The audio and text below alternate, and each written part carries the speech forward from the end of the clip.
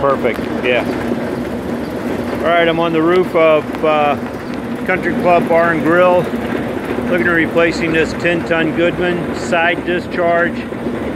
I suspect it's going to be 208, 230 volt 3-phase. Looks like it may have electric heat in it.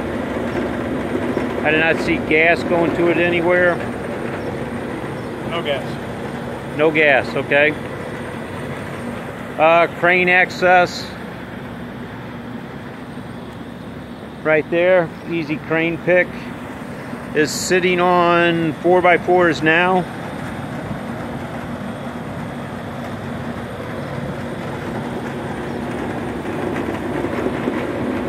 So carrier footprint would work the best.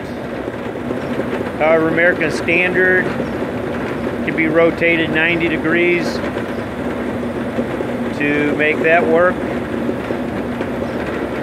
I'd rather go back with American Standard, so I guess that's what we'll quote. Yeah, we can make that work.